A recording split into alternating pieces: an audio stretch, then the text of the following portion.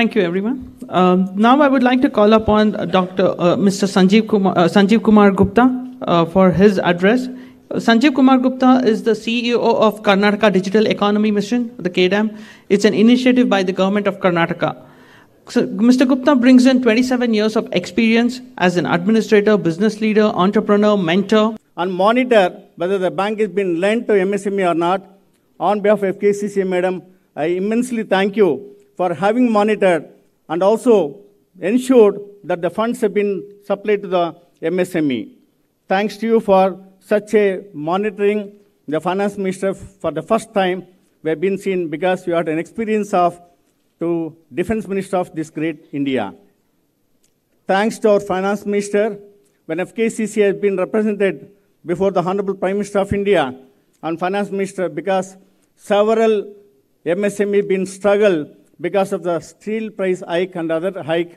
When we made a representation, Honorable Finance Minister, again through the direction of Prime Minister of India, you have seen that she brought the change in banning export of iron ore, make it available for MSME, and again she has been reduced the petroleum and diesel prices, thereby she's been concerned. And the third important thing, she brought the reforms of payment gateway, where MSME supplies to public enterprise used to wait for 120 days. Madam, through her wisdom, through the officials of government and the financial institution, made sure that the moment you make a bill, you get 90% of the credit. I think first time in the history of 70 years, such a move has been brought. Again, I would like to please give a warm welcome to our Honorable Finance Minister.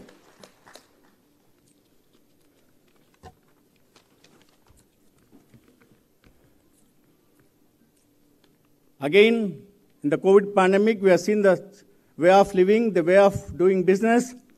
That is the time, I think, Honorable Finance Minister has been stepped in, untiring efforts with the technological disruptive, embracing technologies, bringing the initiatives both in income tax and the GST law.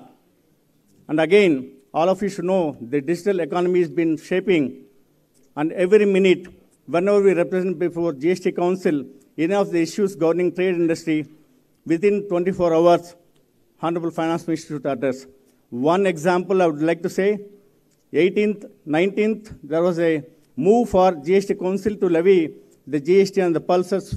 When we approached on 16th, 17th, through our Honorable Chief Minister of Karnataka, through Finance Minister, we got a notification from CBSE that she given exemption for the labeling more than 26 kgs. That is the greatest contribution by Finance Minister.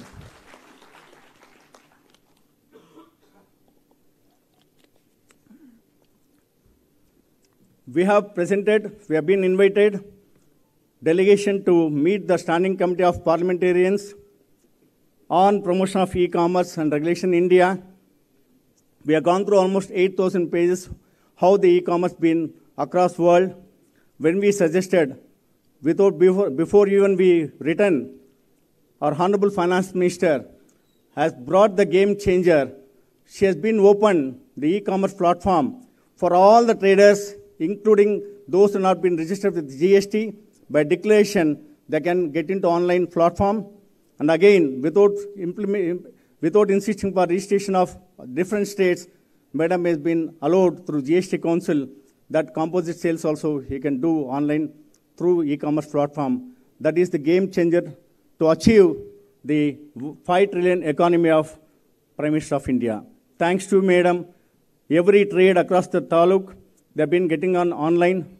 We at Fkcci have been signed a MOU with Amazon, who has been come forward with the global access market for all the traders in Karnataka for 2 years without processing fee.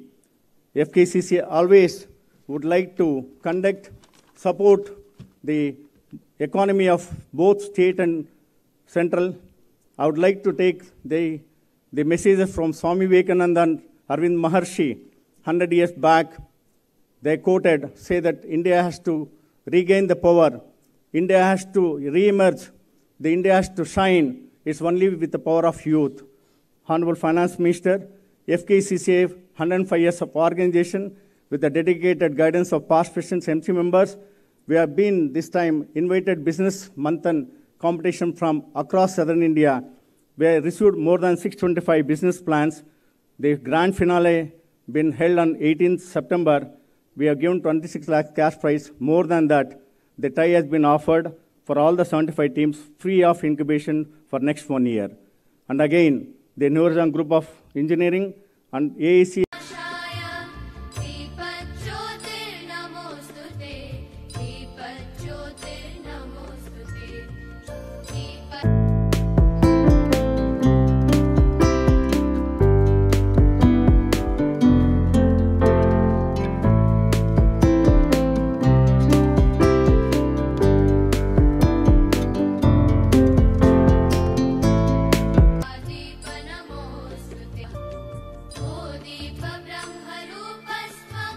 Thank you, ma'am. May I request the presence of these ladies and gentlemen on the dais to honor our Union Finance Minister. I request Srimati Radhika Prasad to kindly come on dais, Srimati Udaya Reddy, Srimati Leela Lahoti, kindly come on dais as quickly as you can. Shri B.S. Arun Kumar, past President Fkcci, Shri K. Lakshmanan, past President Fkcci, Shri K. Shivashanmugam, past President Fkcci, C.A. K. Ravi, past President Fkcci, and Shri M. Dinesh, past President Fkcci. Request your presence on the dais, please. Yes.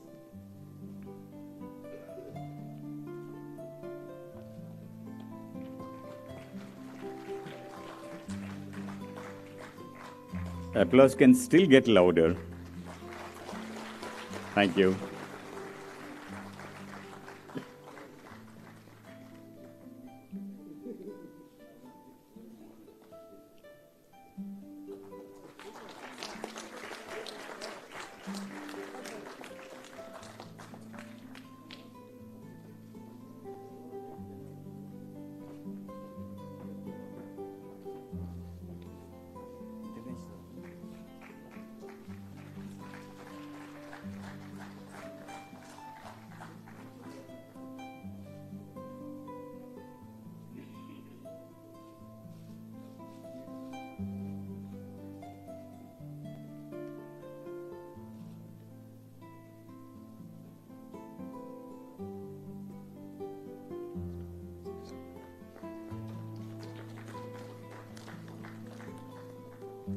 Or a compendium of Fkcci's stand taken and also the proactiveness of Fkcci in the last 1 year. And here goes the snippets of Fkcci in the last 1 year.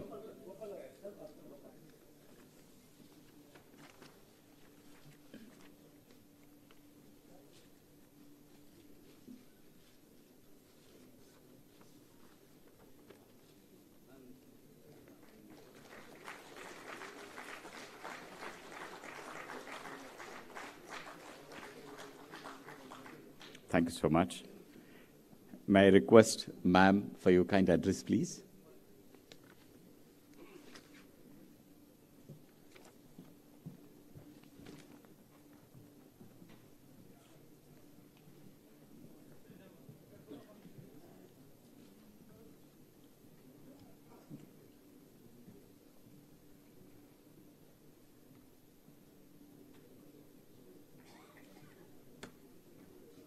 So the President of Fkcci, Dr. C.A. I.S. Prasad, who's laying down office tomorrow, Shri M. Lokraji, who's the Secretary General, B.V. Gopal Reddy, President-elect, Ramesh Chandra Lohauti, Senior Vice President-elect, and also Perikal M. Sundarji, Dr. Perikal, immediate past president, and also the distinguished audience before me, the learned professionals representing Karnataka. It gives me immense pleasure to join you on the 105th annual general meeting that you're holding today. Thank you for inviting me. It gives me an opportunity to share some thoughts. I'll begin from some of the observations made by Shri I.S. Prasad, President,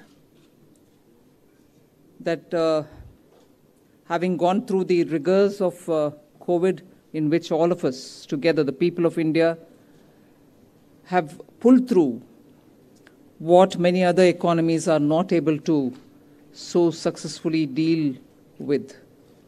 We have lots more to do. I'm not saying that we've succeeded in achieving everything that we want. We have come out. Of course, there have been families, individuals, businesses, all of which suffered during this time. The government tried expanding its relief and help and assistance through banks and through various other sources for the poor and the needy, as much as for the small businesses, so that they are not going to get completely under the weather because of COVID and the lockdown. Thanks to the diligent work of the banking sector, the staff and the officers of the banks, staff and the officers of the various departments, and more importantly also the staff and the frontline workers of the health and medical services, India went through this whole pandemic with, of course, suffering, but succeeded in keeping itself steady, and businesses came out of it. There's more assistance needed by some sections. We are attending to them as and when we hear from them. But what is more important is for us to understand that where even developed world has suffered, countries belonging to the developed world even today are struggling on very many parameters, whether it is inflation management, whether it is giving access to vaccination to all those people who need it, whether it is reaching out to the poorest of poor. You find that different countries have had experiences very different from what India has had. When India not only has a very large population and a large country, very differently accessed through roads or any other connectivity parameters, but we've still, because we've had a good technological step taken well in time, not as though it was an anticipation of a pandemic, but necessarily a technological